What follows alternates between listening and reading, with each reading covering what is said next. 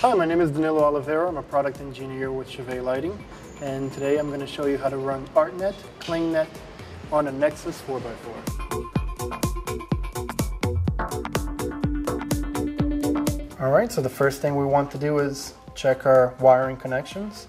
So I've gone ahead and connected an Ethernet cable from my computer over to my router, and a separate Ethernet cable from my router over to my fixtures here. We want to make sure that my fixtures as well as my computer are all within the same network, and keep in mind when making your selection of a router, please use a high quality router. Do not use one of the cheaper routers. This might cause you to have some networking issues. Alright, now once you're done with your wiring, you'll go ahead and want to select Kling-Net over in the back of your panels. So if you hit menu and you select with the up and down buttons, you go down to the Ethernet settings, press enter.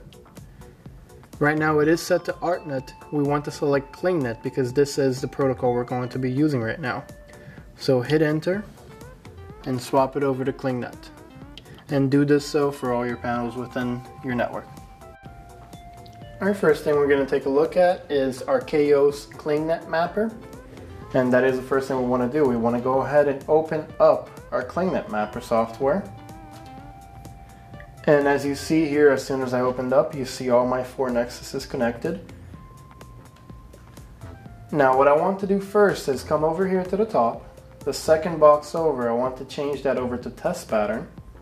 That's my output window. And I want to change my third box to flashing output selection. Now once I have that, you can notice that once I click on a panel, it'll flash on green and I know which panel I'm clicking on. So I want to go ahead and click, hold, and drag the panel over, drop it in. You can see that it's now lit up because it is outputting the test pattern. And I want to go ahead and do the same thing for all my other panels because I want to map them out.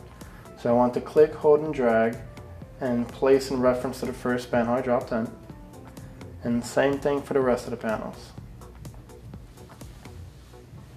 Now by doing this, I am virtually building my array of fixtures to make sure that my video maps correctly across all of my panels. Now that I have my panels dropped in, if I were to select all of them, click, hold, and move, you can see that they are changing and it's outputting my test pattern. So prior to leaving this window, I want to go ahead and come over here to the top. I want to crop to the canvas to the selected devices. And the reason I do that is when I play a full screen video over on my rkos Media Master software on the Kling-Net portion, I want to take the entire video and not just a small box out of the middle. So once I have it cropped, I'll go over to File, Save As, and save it to anywhere. I'll go ahead and save it to my desktop.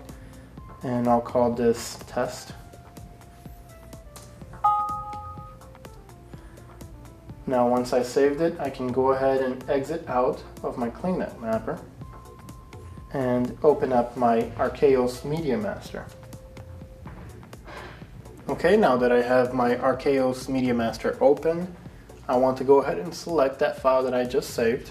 So I'll go up to File, I'll hit on Preferences, and you can see about midway down the screen I have a Kling-Net bar. So I want to go ahead and check that little checkbox, make sure it's activated, and then hit Import and select the file that I've saved. So remember, I saved it over to desktop and I called it test. Now that I imported the file, I want to go ahead and select my parameters for my playback. So for now I'll be using my playback fader number 1. I don't want to play any effects, but within rkos you do have the option to play different effects on a video layer. I want to select it as full screen as far as my position goes. I also do have the ability to crop different video images within rkos if I choose to or not. Mixing, I want to select as replace or multiplication. For now I want to keep it as replace. This is an option that you have when you're playbacking multiple video layers onto the same thing. And I want to change my output over to Kling-Net. Alright, so now I want to select my video file. I'll go ahead and I'll click my visual, which right now there is no visual selected. And I have a little pop-up screen. Now, for now, I'll just select this little fire swirl video, but you have the option to select any video you choose to, as well as load in your own videos. So once that's selected, there's just one more thing I want to do prior to bringing up my fader. Over here on my right portion of the screen, because I imported a file for Kling-Net, it has resetted my brightness and my contrast. So I want to go ahead and bring up my brightness. About halfway should do it. My contrast about 25% to 30% should be fine. And now that I've done so, I can go ahead and I can bring up my fader. And I can see that the video file is now playing within the Nexus 4x4 setup I have going.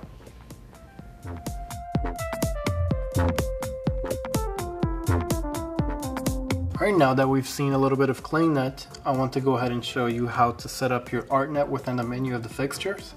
Keep in mind all your connections do stay the same as far as the wiring goes. So I want to go ahead and hit menu. With my up and down buttons, I'll go to my Ethernet settings, hit enter. And then under protocol, I'll hit enter and select the ArtNet protocol. Now you'll notice that a few different options have just popped up within my menu once I selected my ArtNet. First one is Universe, and the Universe, it has a range from 0 to 15. Now ArtNet is a protocol where you can select multiple channel or a much higher range of DMX channels, and the Universe Net and Subnet are different ways of doing so. So for the time being, we'll keep Universe as 0. Now under Subnet, you can see that there's also a range from 0 to 15. We want to go ahead and keep that at 0 again. And for the net feature, which is only available within ArtNet 3 protocol, there's a range from 0 to 127. We want to keep it as 0 as well. rkos LED mapper only allows the ArtNet 2 protocol, so net functionality is not an option if you are using the rkos LED mapper to do your ArtNet setup. Now you can see there's one more option on my screen here, which would be IP mode.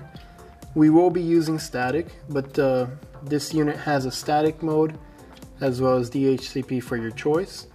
With DHCP, the unit will try to fetch an IP from the router, while in static mode, it'll use a industry standard ArtNet IP address, which will fall under the 2 dot range.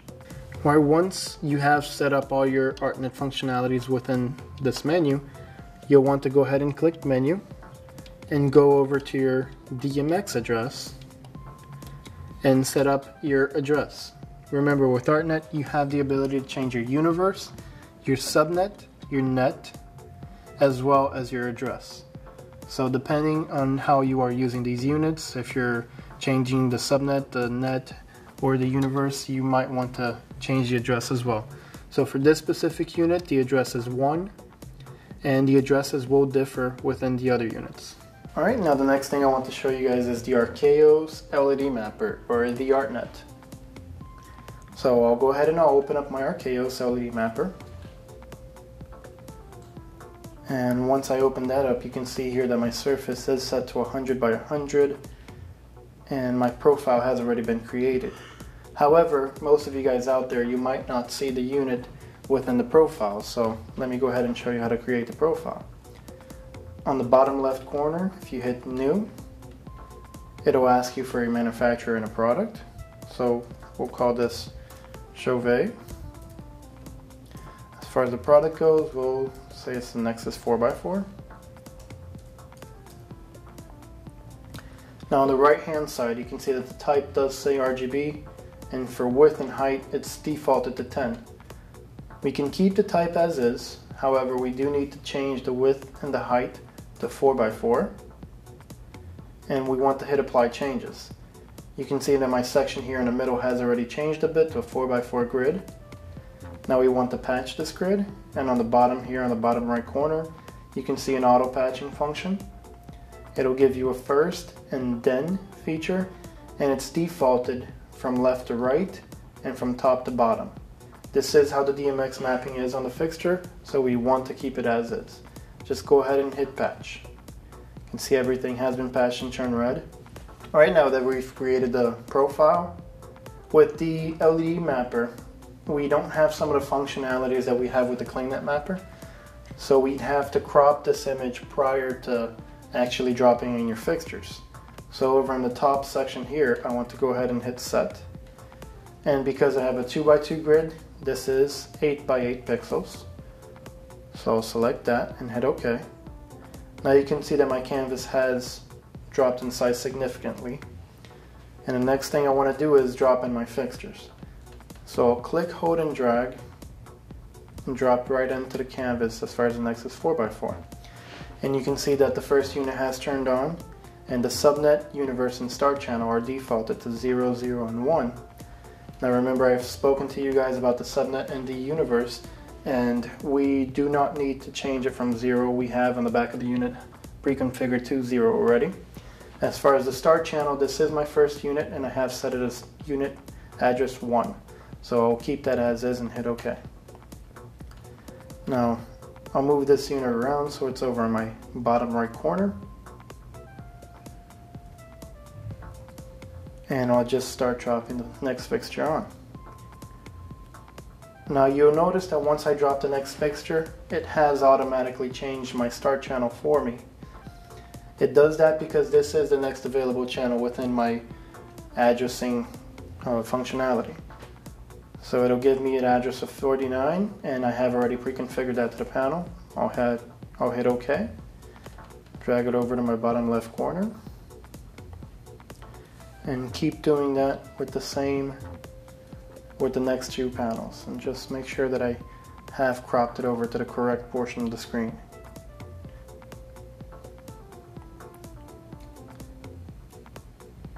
Now once I have all my panels dropped in and mapped out, you'll see that they all turned on over to the test pattern.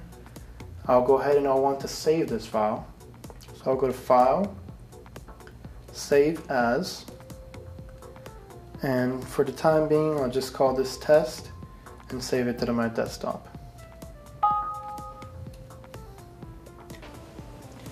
Alright, now that I've saved my file, I'll go ahead and I'll open up my rkos Media Master. Alright, now once my Media Master opens up, I'll want to activate my LED mapper, so I'll click on File, Preferences. About midway down, just under the Kling-Net section, I have an LED mapper checkbox. I want to activate that, hit Open, and select the file I've just saved.